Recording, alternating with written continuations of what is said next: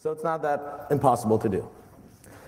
All right, so as Hugo mentioned, my blurb in the little booklet on the website was a little bit short to be revealed. I wasn't trying to be smart-ass or anything. It's just I found this issue basically a month ago, reported it to Microsoft the next day, thinking it would get fixed in a couple of days. And yeah, that's not the way things work. So what I'm going to be talking about is still an unpatched vulnerability, and so I'm not going to be releasing copy-paste shell code that you can just take and hack machines with. So I'm going to be talking about shadow attacks and how this flaw impacts that, and talk a little bit about how the flaw exists and where it is and how you can protect yourself as a user or as a sandbox developer.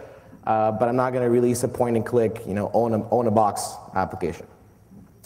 So this is shattering the Windows message passing architecture security model. I have a knack for extremely long names, so I'm just going to call it the WIMPASM from now on to not have to talk about all that. So I'm an instructor and contributor to Windows Internals class that I give a training here at REcon, and I also do this training with David Solomon Expert Seminars to Microsoft and many other corporations around the world. So primarily most of my time today is giving talks, and I'm also a student in Concordia, as I mentioned. I'm hoping to graduate this summer. I'm also co-author of the Windows Internals books, so 5th edition and 6th edition should be coming out soon.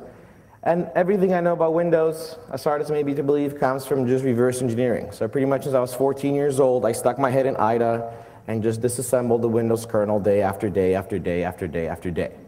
And a lot of that work went into ReactOS, which is an open source Windows kernel, kind of like Linux is to Unix. And even after 5 years of spending day after day after day in the Windows kernel source code, it still can't boot for longer than 5 minutes. But it's getting somewhere. If you want to keep up with me, Ionescu is my Twitter, and you have my email online as well, as I'm easy to find. So this talk is going to be about shadow attacks. So shadow attacks are window message-based attacks, and so I'm going to talk a little bit about what window messages are and some of the boundaries around that. This is probably going to be familiar stuff, but I'm just going to reiterate it, so if you come from a Linux or OS X background, you can have at least some idea of what I'll be talking about. And then I'll go back and give a brief history of shadow attacks, because we haven't really heard about them recently, because Microsoft has done a pretty good job at fixing them and getting rid of the underlying issues behind them. Then I'll be focusing on this specific, a specific attack that I've built using this vulnerability that I'll be talking about, which basically shatters an edit box. And a very special edit box, an edit box inside WinLogon. And WinLogon is the logon interface to Windows. It runs with very elevated privileges, so if you can get code running inside WinLogon, you own the box, basically.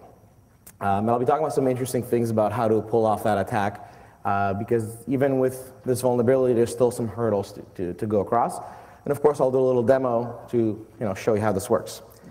And then in the second part, we'll be talking about what actually makes this vulnerability work. Where is it? And we'll be talking about it's in the Windows subsystem, and we'll be talking about what the Windows subsystem is, what subsystems are, and also give you some tools for analyzing the Windows subsystem so you can, especially if you're a sandbox developer, look into it, look into the API it provides, look into its interfaces, and protect your sandbox applications from accessing those interfaces.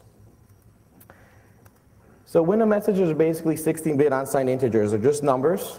And the ones below 1000 hex, which is called WM user, window message user, are owned by Microsoft. So those are their internal window messages for things like moving a window, painting a window, clicking a button. And they also have their own custom controls, like your edit box, your scroll bar, your standard suite of window graphics controls, which have their own messages as well. Everything above 1000, that's for custom control developers, custom windows, and everybody in the world has their own window messages above that. Window messages are sent to what are called window handles, and in the Windows API world, we call those window handles HWINs. Everybody calls them differently. I call them HWINs. A window handle is a handle in a handle table that's maintained by the Windows graphics and window manager. And that code is in a driver that's called win32k.sys. So win32k is a driver in Windows that handles GDI, so graphics, DirectX, color matching, printing, fonts, and it also handles what's called user, and user refers to the components that manage the window manager. So Windows buttons, scroll bars, moving the mouse, all that stuff is called user. So when I say user, in that context, I mean the window manager. And in user, there are these objects, and a window is one of these objects. and the data structure is called a tag wind, and a pointer to it is called a p-wind or just a pond. And the type of this object is type 1. So when we're going to look at handles in the object table, with any handle that has a type 1, that's going to be a handle to a window or an h-wind. There are some special hard-coded handles like the broadcast window, the top-level window, which are hard-coded to -1, -2, but those are not going to be interesting to us right now. Now, all these objects that are managed by the window manager have a special header on top, which is just called head. And some objects exist by themselves, others are owned by threads, and others are owned by processes. So there's sometimes a relationship between an actual object owner. If an object is owned by a thread, instead of just having a head, it has an extended version of a head called a through desk head. And a through desk head has a through obj head and a desk head. Basically what that means is that it has a pointer to the thread information structure. So Win30k has its own thread structures for every graphics thread out there, and this points to that object, that structure, and it also points to a desktop. Now, if you don't know what a desktop is, I'm going to talk about it in a couple of slides. That implies that these objects are owned by a thread and are associated with a desktop as well, and we'll see what desktops are.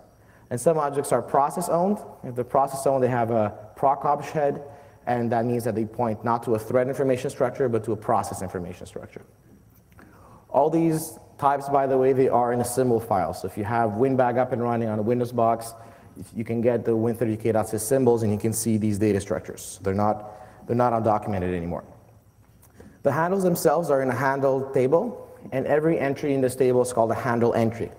And the handle entry points to the head of the object, stores the owner of the object, which is going to be a pointer to the thread information or a pointer to the process information, and then stores the type of this object and some flags.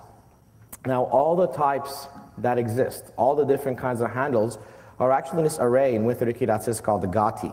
So if you take WinBag or IDA and you go to that public symbol, GAHDI, the GATI, you're going to see an array for every kind of object that Win30k supports. And it's going to describe what default flags should be set for this object and who owns this object. That's how Win30k.sys knows, should it create a head, should it create a through obj head, or should it create a proc obj head on top of these objects. So window is owned by a thread. So it has a little flag in the GATI that says windows should be owned by threads. And another flag specifies where these objects should be allocated. We're going to see that Win30k.sys manages two heaps, what's called a session heap and what's called a desktop heap. The session heap is also called a shared heap. And windows come from the desktop heap. So they're allocated from a special heap specific to desktops. And while reverse engineering this, I found a bizarre quirk. I guess it's for compatibility. Window handles are always going to be even. And that's going to be helpful to leverage this attack a little bit later on. Now, where's the handle database? Well, Win30k.sys, because it was originally written to be in user mode and to run on 16-bit Windows, when they moved it up in the kernel, it still wanted to share a lot of data with its two clients. You may be familiar with user32.dll and gdi32.dll. These are the API libraries in user mode, and Win30k.sys is the kernel component of these. So because they used to be together, they keep kind of wanting to connect with each other. So Win30k.sys has a special data structure that it shares with user mode. And a lot of these data structures in the kernel actually shared and mapped in user mode as well. So the G shared info, that's the global variable in user32 and in Win30k.sys, exported in both, so you can do a get proc address to get it. And inside that structure, and I'm going to dump it in WinBag a little bit later, there's a field called the AHE list, the AHE list. The AHE list is a pointer to the handle table. And if you're looking at the structure in the kernel, it's going to be a pointer to a kernel address. If it's in user mode, it's going to be a pointer to the user address. But the actual page in RAM is the same. So this handle table is somewhere in RAM, and it's mapped equally in user mode and in kernel mode. This comes from a special shared section that Win30k.sys creates whenever a new session is created. So you log into your computer as Bob or as Mary or as Alex. That creates a session. Win30k.sys creates this section object, maps it in the session, and then all the processes in that session are going to have the same AHE list. So all your apps are all sharing the same handle list. So the handles are not going to be process specific. They could be owned by a process, yes, but in terms of address space, you'll see them from any process. So that's a shared heap, or the session heap. The desktop heap which is also mapped inside every session, is stored in a special object called the desktop info, or the PDI.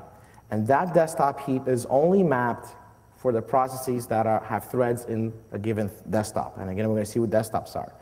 But that means that this is not mapped equally in all processes. Certain processes belong to certain desktops, other processes belong to other desktops. They're going to have their own different desktop heaps, but they're going to share the shared heap. So that means that window objects only exist in a desktop heap. It means that window objects are owned by a thread and owned by a desktop.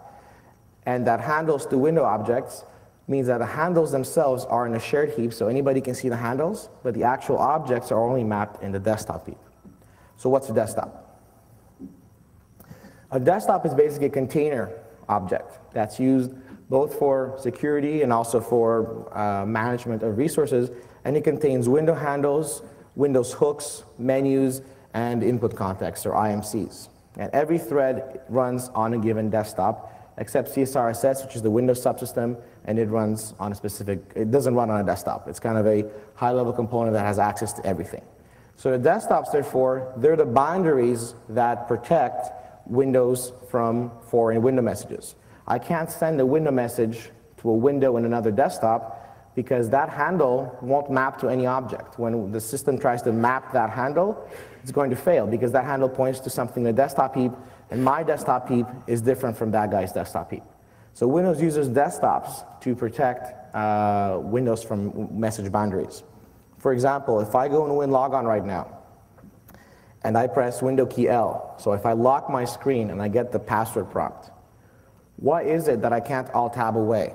Why am I stuck in this logon prompt until I put in my password? It's not because Alt-Tab is being blocked or because some sort of security software is preventing me from getting back to my apps. It's because WinLogon runs on a different desktop. And on that desktop, the only window is WinLogon. And Alt-Tab switches you from one window to another window, but there aren't any windows on the WinLogon desktop. And so the screensaver, same thing. When you have a password in your screensaver in Windows, the reason you can't Alt-Tab away is because the screensaver runs on an alternate desktop. And in fact, UAC, if you've seen a UAC prompt where it dyes the screen, alpha blends the screen black and forces you to press allow or deny, it's fooling you to thinking that behind that app is your desktop, just faded away. It actually runs on a different desktop as well.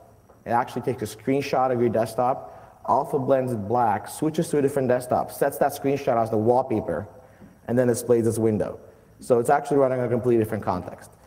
Now, there are third-party tools that actually let you use desktops as you would use them in Spaces or with KDE or GNOME on Linux. So Windows does support multiple desktops for your own purposes. There's APIs to do this, but there's no built-in feature in GUI in Windows to let you do that. But for example, SysInternals has a tool called Desktops, and with it you can actually have virtual desktops, just like you would have on other operating systems. But internally, the OS only uses this for security.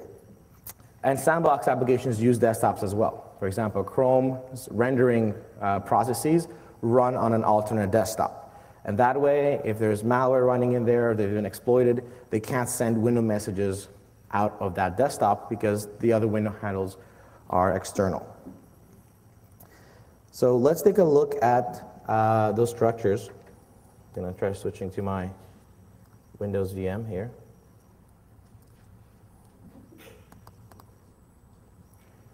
So we talked about this G-shared info. So to get the G-shared info, it's going to be in win30k.sys or in user32. I'm going to do it from the kernel just because it's going to make this a little bit bigger, just so people in the back can see. Okay. And this structure is called tag shared info. Dump it. And this list here, the AHE list, that is the kernel mode pointer that has the handle table. And those are all the handle entries. Now I could have done user32 shared info instead.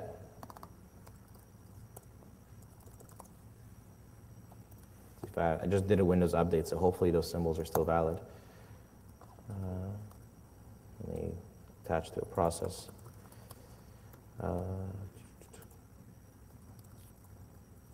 Reload user 32. I should actually, I'm getting unlucky here. Reload.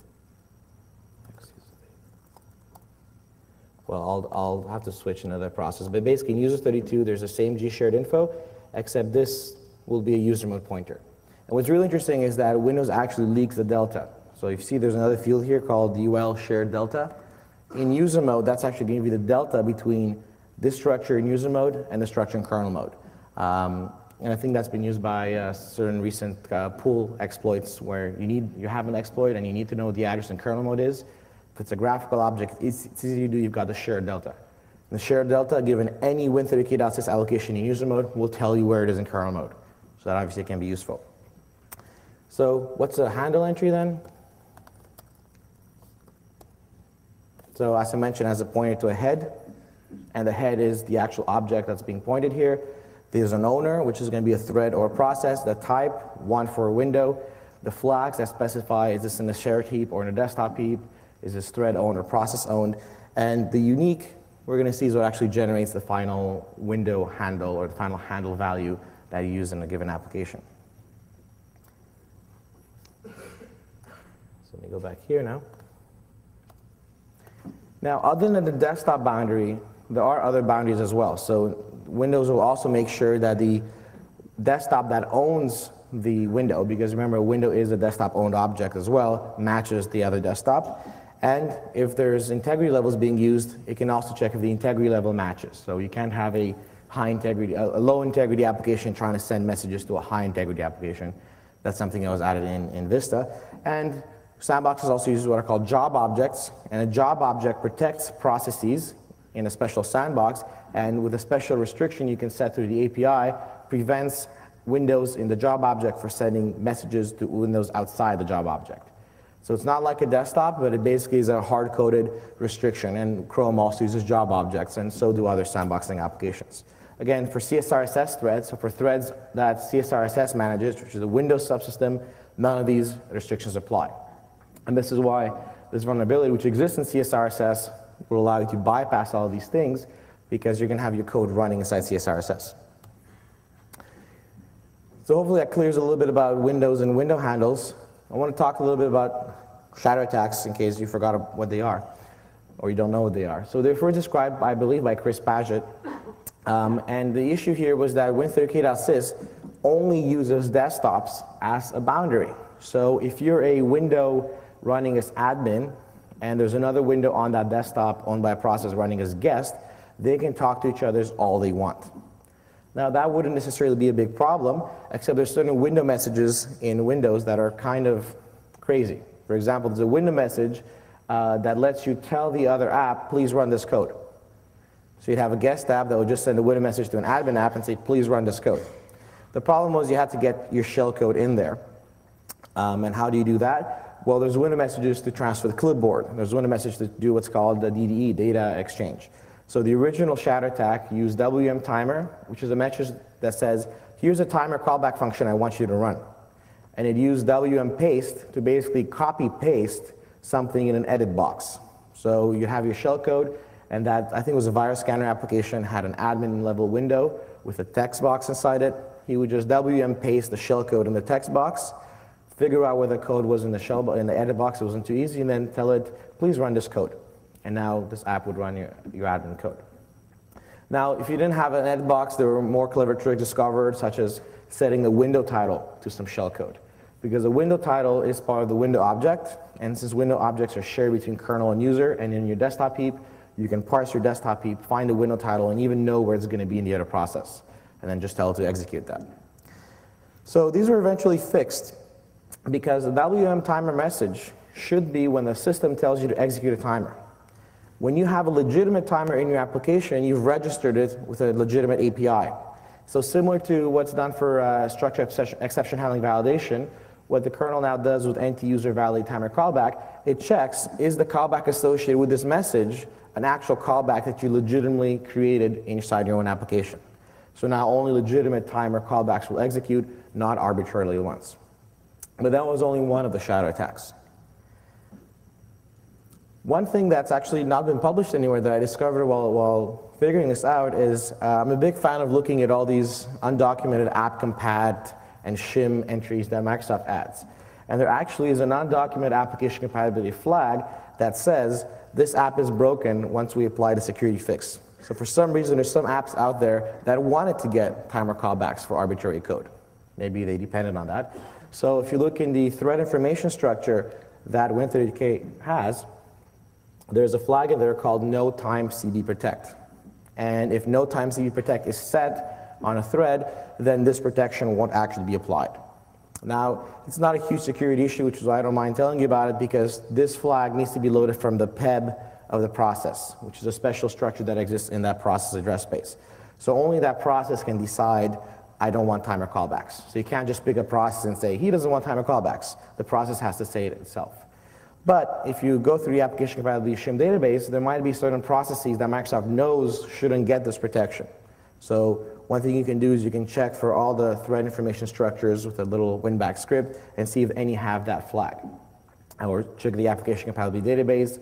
There's a public tool for Microsoft that lets you do SQL queries against it and check if you're running an app that might have this set. So that's that little thing. Now, another shatter attack that was discovered a little bit later is called the EM set word break proc. So whenever you have an edit box, when you double click to select a word, or you control shift left right to select the next word or the previous word, the edit box can actually have a custom callback that detects what the next word should be. And I think it's used for sort of more complicated languages where word breaks are not necessarily spaces. But the point is, again, anybody can set what your next word break proc should be. So if you've got something that has an edit box, you can tell it, oh, when I double click you or when I select the next word, please run this code. And so it's a basic same flaw as WM timer. Now, even though this was discovered and talked about, there wasn't any generic fix added to the system. There's no way to check, or at least they didn't think of any ways to check if this was a legitimate word callback or not. But this didn't become a huge problem because there was eventually a final fix done by Microsoft to all these problems. And this fix was the realization that Windows, after Windows 2000, supported what are called terminal sessions. And a session is basically an interactive or non-interactive user session with all your apps, all your content, just like when you log in remotely to a server. And the idea is, well, to have the services run in their own session as if they were self-aware entities, and to have user applications and your interactive logon be on session 1. So every Vista computer later has a session 0 with all the services and all the system applications, and a session 1 with your applications. And the whole point of shadow attacks was that you were trying to attack services. Well, now services are in another session. So not only are they in a different desktop, they're actually in a completely different session, so you don't have access to the session heap, you don't have access to the desktop heap, they're completely isolated. And even if the services are interactive, in the sense that they request to run on a visible desktop, they'll be running on the visible desktop of session 0, which you're not going to see in session 1. So again, it completely separates and basically fixed the whole vulnerability. And within a desktop, they also added integrity levels. So with integrity levels now, different applications, even within the same account, can have different trusts or different integrities. And the window manager now checks if a window message coming from one application to another, or from one window to another, has the correct integrity level. So now I can have, let's say with UAC, a non-elevated application cannot send a window message to an elevated application, even within the same account. So it's fixed the lack of checks, and it also moved all the services away. And this is why we don't hear about shadow attacks anymore. Unfortunately, with CSRSS and this vulnerability, all this can be bypassed. Because if you have a way to get CSRSS to send messages on your behalf, then none of this matters anymore. So let's look at an actual practical attack. Assuming we have some vulnerability that lets us send window messages across all these borders, how can we actually leverage that? Because there's still one security measure that works, which is the fact that services are in session 0. So because of that, even with a backdoor, we still can't send messages to services. They're in a completely different session. We can't cross that boundary. But we can now cross desktop boundaries, we can cross integrity level boundaries, and cross job boundaries. So the idea is, well, what's something that's running on our session that is still very privileged? And that's WinLogon. When you press Control-Delete and WinLogon comes up, or Logon UI really, it comes up in your session, but on a different desktop. So if I have a backdoor, I can send it messages. Now, WM timer messages won't work, but EM set window break proc messages will still work. But does WinLogon have, let's do a control delete, does WinLogon have an edit box? For a while I thought no, and even the password prompt is an edit box, but it's a password protected edit box, and those are special, you can't talk to them. So I realized there's a nice little option called change a password. And although these are password protected boxes, the administrator edit control is not a password. So using this, if we can get messages to this guy, to this administrator, or whatever edit box it is, we can now leverage this attack. But it's not going to be that easy.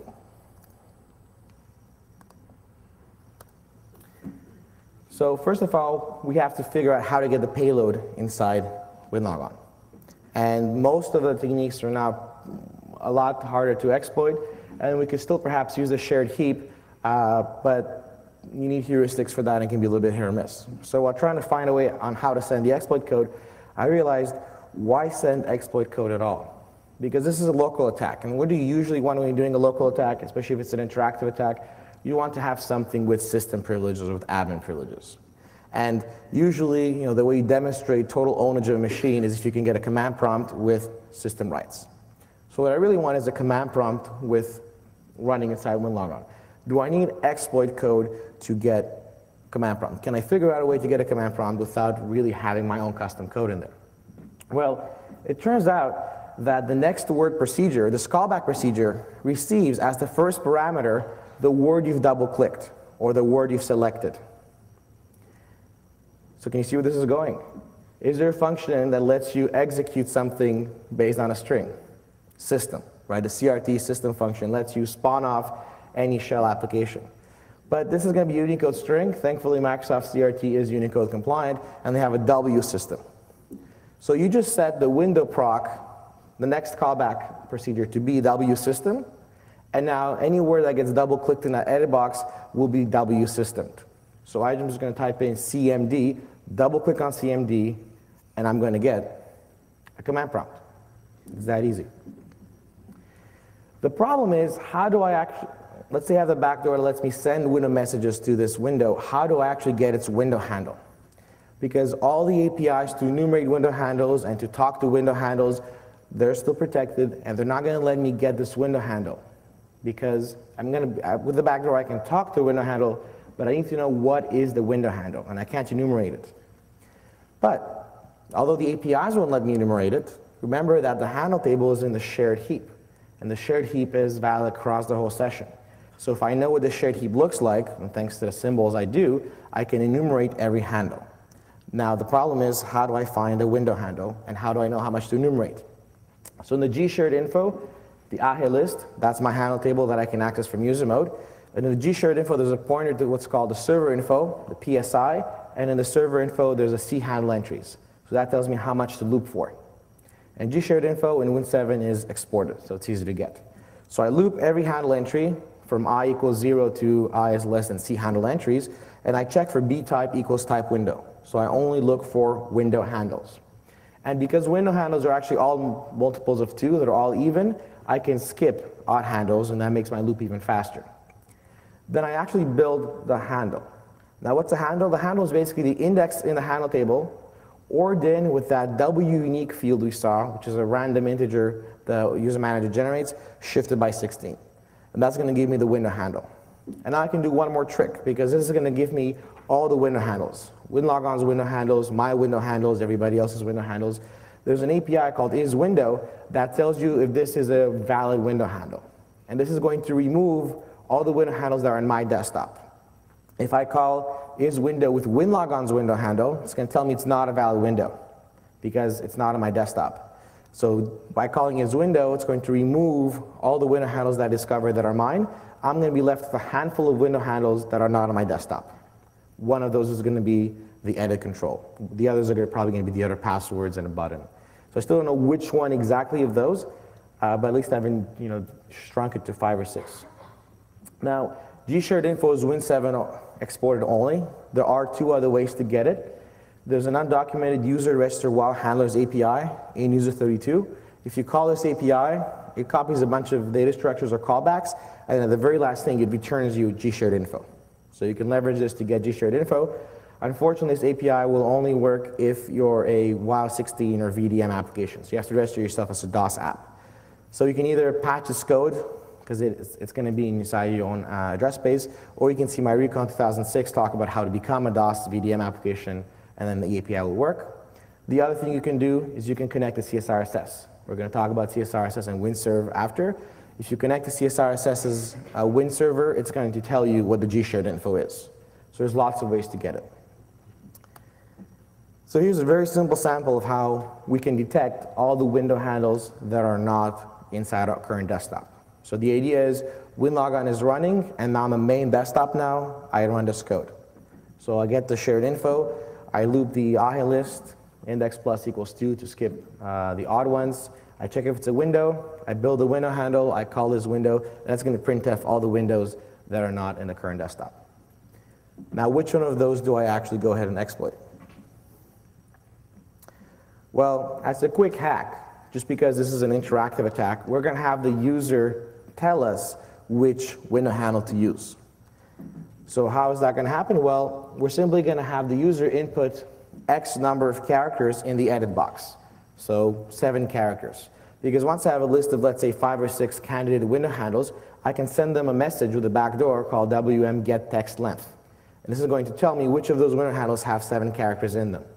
When you go to the change user control, you're going to have a username and 3 empty edit boxes.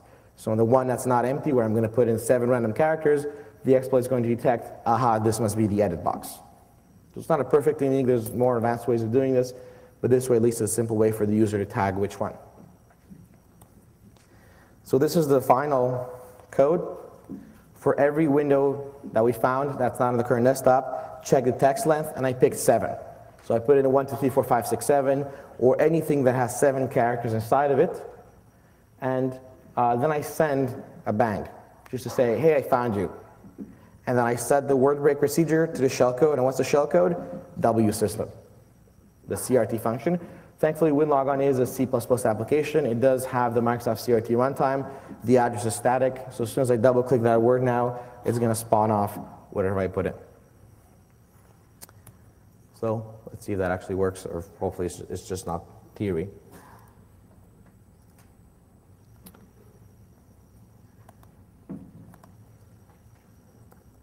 So this is my admin session, so I'm actually going to log off and do this from a non-admin session.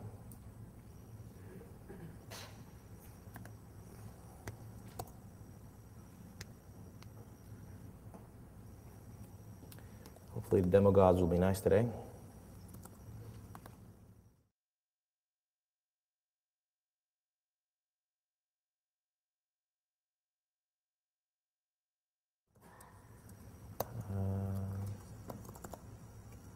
And WinHack is basically the compiled app. Remember, to run this exploit, we actually need to be in the WinLogon interface. So what this exploit does is basically waits for 10 seconds, giving me the time to press Ctrl-Delete, click on Change Password, go to the admin prompt, and put in any 7-character key.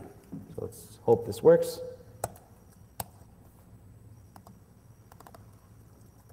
That's 7 characters.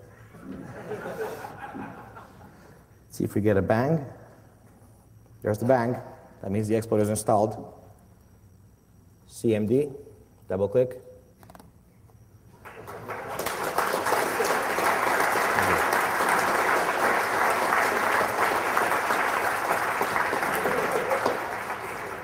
And now you own the system. So obviously, it does require you to have launched some executable as a non-admin account. So you do need local privileges, a guest account or something. And that's a little script that found the window handles, found the one that had 7 characters, and sent that little bang. So it's not a remote. You can't just go to a WinLogon prompt and put NSA key on anybody's computer. It's not going to work. You need this running, okay? Microsoft wanted me to be very clear on that. Just don't walk up to a computer and put NSA key. Okay, so how does this work? What are we leveraging for this backdoor? This backdoor has to do with the Windows NT subsystem design. The NT subsystem design in Windows NT requires a little bit of history. When Microsoft first worked on NT, their original goal was actually to design Windows NT for OS/2, which was an operating system IBM was working on. And the original name, by the way, NT, comes from the N10, which was this RISC processor, the Intel i860 that Intel was working on. So it was going to be Windows OS/2 for the N10. Now, Intel CPU didn't really work out, so they changed N10 to new technology, and they dropped off the OS/2. Instead of calling it Windows NT OS/2 1.0, it shipped as Windows NT3 to match Windows 3.1. So they decided to make Windows NT for Windows apps and to ship it for x86, MIPS, Alpha, and PowerPC. Now, because of contractual reasons, they couldn't just tell IBM, yeah, never mind. So they had to keep supporting OS/2 apps. So Windows NT had to run Windows apps and OS/2 applications. And when they went to the government to sell Windows, the government wanted POSIX compliance as part of their government licensing program. So Windows NT had to run POSIX apps, OS/2 apps, and Windows apps. So they had to run 3 different kinds of applications on their system. So I like to call Windows NT an OS with multiple identity disorder. It doesn't know what it is. So how did they do that? Well, they created this native NT environment, the actual core language and the actual core behavior of Windows, and it's of NT. And it's very different from Windows. For example, drive letters, forget about those. NT does not understand drive letters. Internally, NT uses partition devices, like /device /hard disk volume 1. If you're Linux or Mac or anything user, that should sound familiar to you. That's the same thing that Windows NT uses. There's this little subsystem, this little emulation wrapper that makes drive letters work in NT. NT doesn't use ANSI letters or ASCII characters. So any ANSI text that's sent to the kernel becomes Unicode text. And in fact, interestingly enough, NT doesn't use null terminated strings.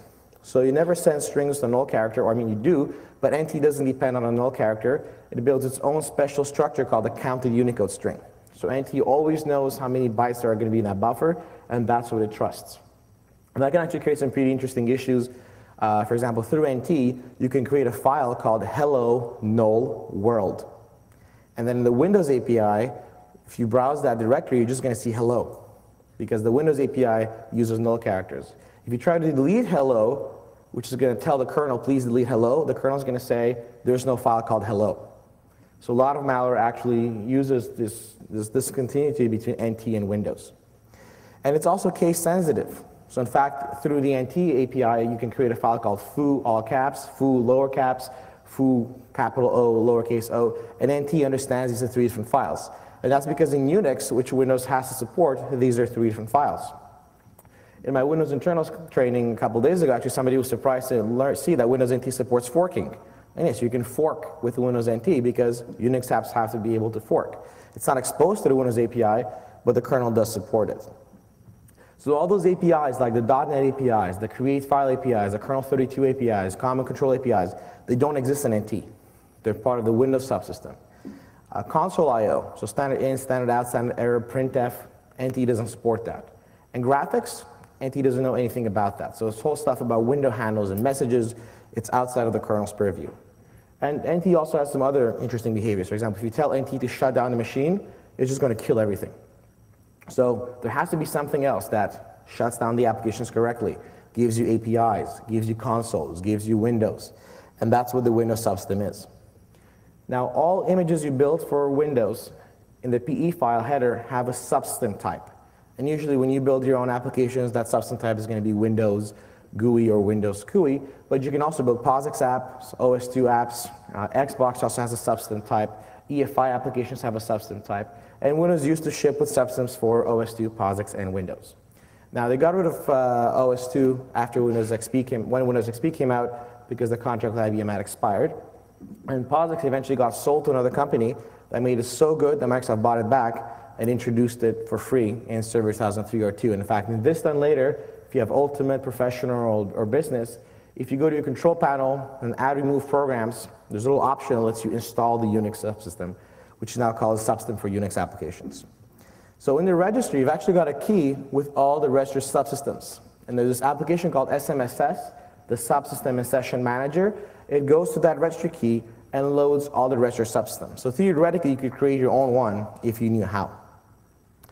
So the Win32 subsystem has 3 components. Most subsystems have 3 components. A runtime process. The runtime process sits in user mode and manages all the applications belonging to the subsystem. And this is called CSRSS.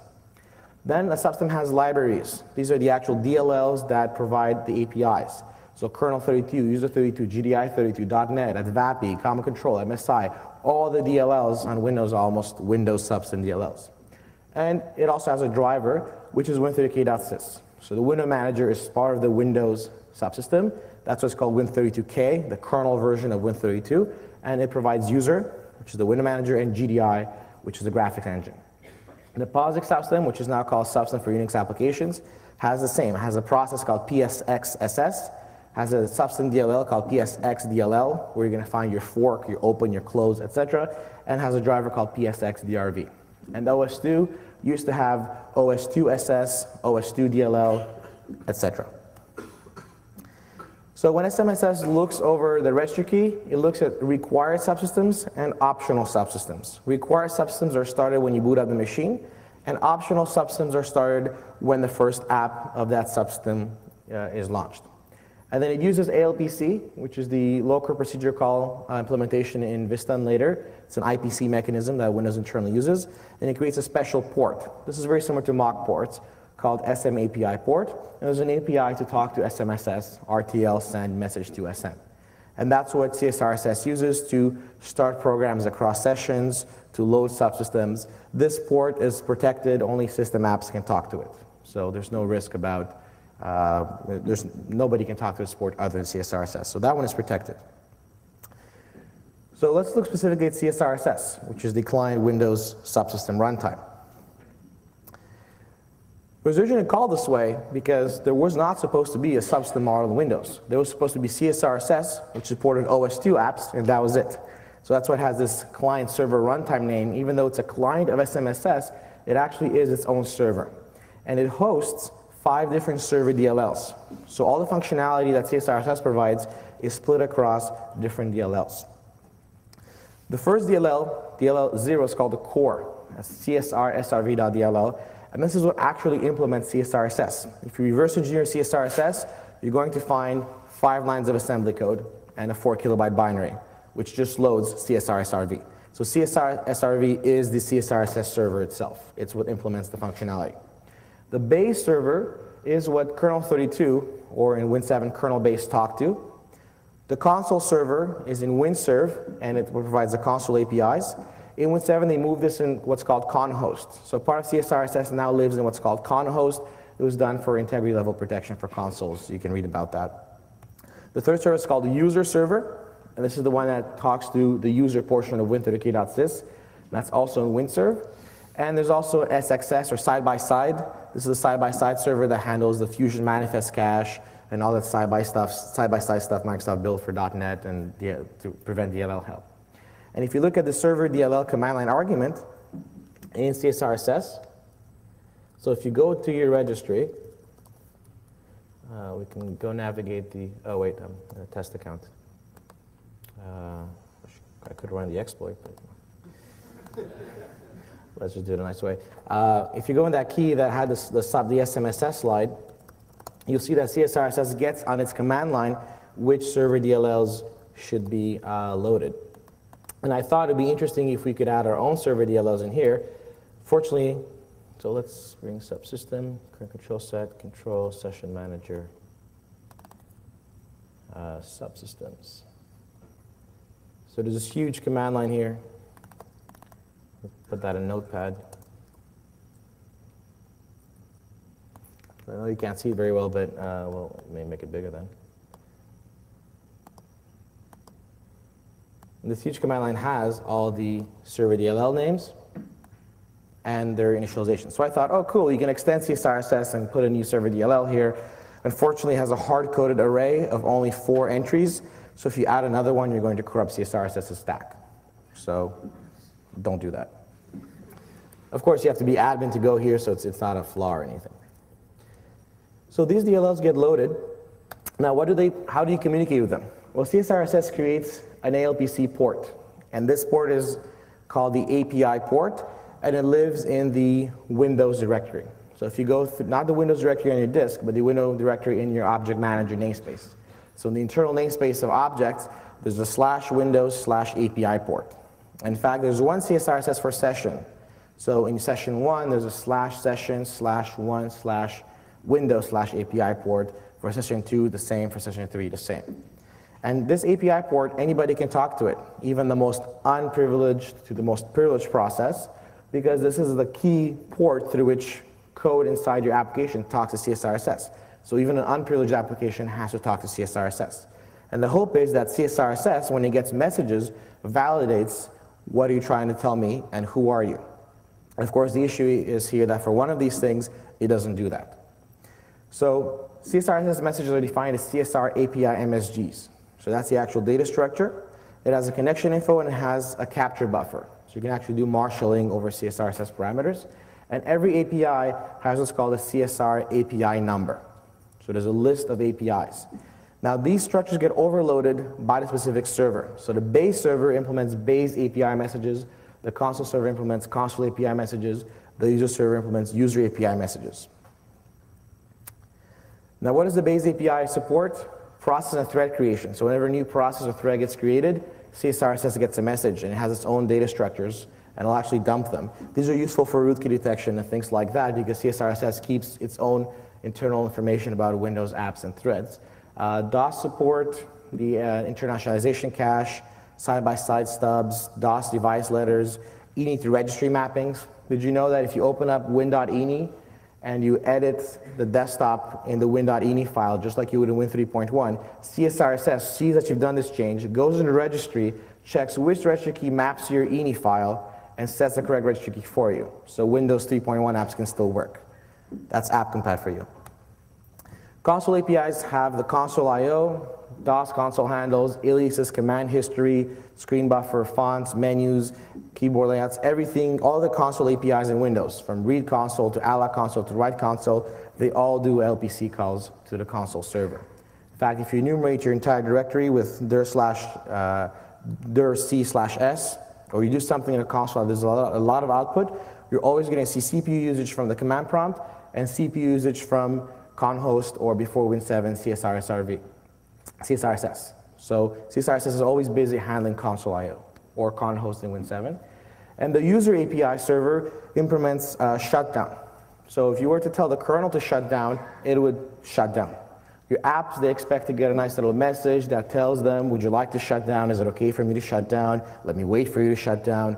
The kernel doesn't do that. So actually, when you call the shutdown API, you tell CSRSS to shut down, and the Windows server then notifies everybody and waits around.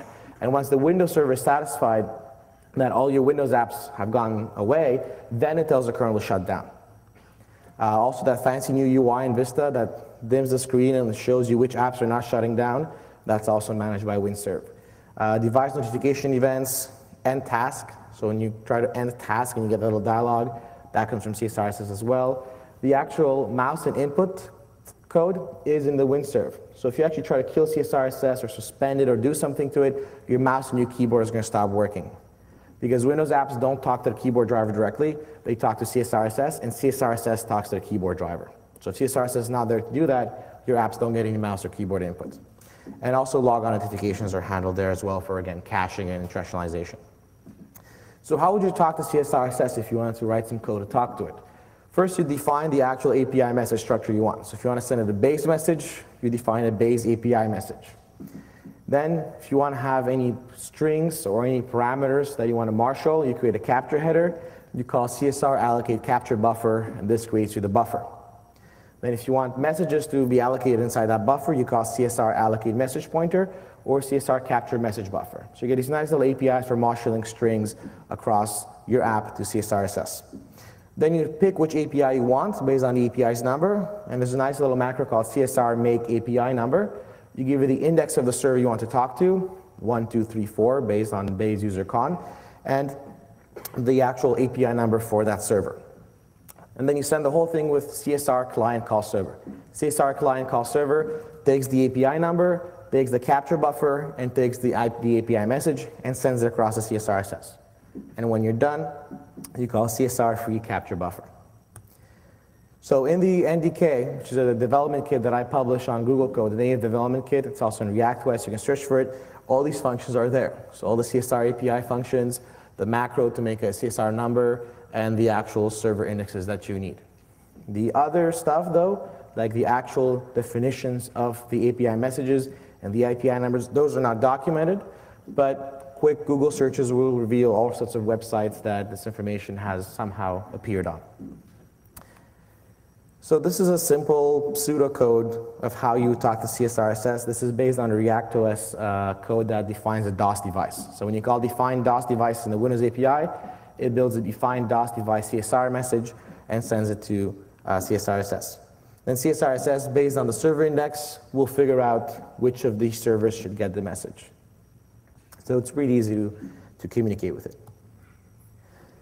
Now, one thing I want to show you is you can actually look at what are some of these CSRSS functionalities and also dump some of these structures. So if you actually attach a CSRSS with WinBag, you get two special commands. Now, never attach invasively because that'll freeze CSRSS, and then your mouse and keyboard are going to stop working. And never attach to CSRSS in your own session, even non-invasively. So I'm going to connect the CSRSS in session 0 just to show you these two little commands. Of course, if you have a remote machine or a VM, you can do it remotely that way.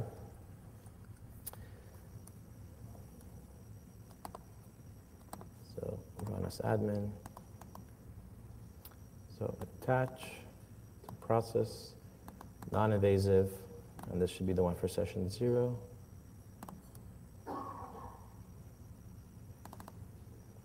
So you get a nice little bang DP command. And bang DP is actually going to dump you all the processes all the process structures inside CSRSS. And this is a cool way to find hidden processes actually, because most malware doesn't know how to mess with these structures. And then the bang DT gives you information on threads.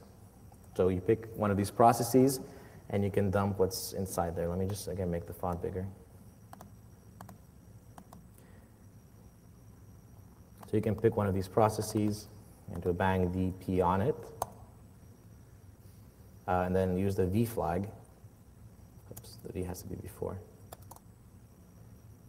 And when you do DPV, that dumps you the structure inside CSRSS. So you can see every process that CSRSS knows about, the handle, and also the ALPC port that this process is using. That's a handle that connects this CSRSS with this process. Which process is it? Well, you can use the process ID to figure that out. There's also so the process ID is stored in client ID. So if you dump that, you're going to get the PID. Then for every thread and every Windows process, CSRSS stores a CSR thread structure. So you can also dump the CSR thread structures. One thing that's interesting with bang DT, and one thing that's interesting in the CSR thread is that CSRSS also caches the creation time. So the creation time is stored in the kernel. It's stored in user mode. For forensics, there might be applications that want to hide their creation time. CSRSS also saves it, so that's an extra little piece of information. And of course, CSRSS also has a handle open to every thread. Another interesting tidbit about CSRSS, these guys at the German university got these massive servers with lots of memory, and they were told that the Windows kernel could support up to 60 million threads. So they went ahead and they tried to create 60 million threads. After 4 million threads, it started taking 5 seconds per thread. Because whenever you create a new thread, CSRSS gets a message. And CSRSS looks in that list entry, which is a doubly linked list, for do I already know about this thread ID? Well, what happens when you have 5 million threads in a doubly linked list and you have to enumerate it every time? It takes 5 seconds per thread. So it has some interesting performance issues. So with this command called DPS, we can actually dump the different API tables. So once we're inside CSRSS, we can see what are all the server-side callbacks that are going to get called. So I'll just do one of these. I'll do base serve. So DPS base serve bang base server API dispatch table. And judging by the name of the function that handles it, you can kind of guess what API 0, 1, 2, 3, 4, 5, 6 are. So create process, create thread, exit process. And you can reverse engineer these or figure out what the data structures are, or again, if you search on the internet hard enough, you'll find them because some of these have leaked. So these are some useful links. Drew's blog has some nice little information on CSRSS marshalling. On the Woodman forums, there was, again, somebody posted some definitions of CSRSS, and when Googling for some of these structures, there's a couple of other websites that, I'm not vouching for them or anything, but certain definitions in there might be useful. So finally, to wrap up, what do you do now to protect yourself? Because I'm not going to mention which of those APIs is broken, but I will mention enough that will let you protect yourself either as a user or as a sandbox developer. So first of all, this backdoor API that lets you send a window message to any window in the current session will bypass job limits, will bypass desktop boundaries, will bypass IL boundaries, but will not bypass session boundaries. So the session isolation still is in full effect, which means that if you're a user, you don't have to be necessarily that concerned because your services are still in session 0, and services are usually what you want to exploit. Now, I exploited WinLogon, but you saw there was a lot of interactivity required. I had to switch the WinLogon prompt. I had to, put a little 7-character key in there. I had to write CMD. I had to double-click. So it's a very interactive exploit. I'm not saying it couldn't be made non-interactive, but the way I designed it was to be interactive. And so it's not like somebody who can easily replicate this. If you're a sandbox developer, the things you need to look at are realize that even the most unprivileged application can talk to CSRSS. As soon as kernel 32 loads, it opens an ALPC handle to CSRSS, and then any code can call CSR client server and use this. So evaluate if the code you're protecting should be calling CSR client server. If you're just rendering HTML data or rendering PDF data, this might not be needed. But if you're going to create new threads from your sandbox process, then yes, you do need to let CSRSS messages go through because CSRSS needs to know about the new threads your sandbox app is creating. So if you don't need it, block it, or look at closing the handle.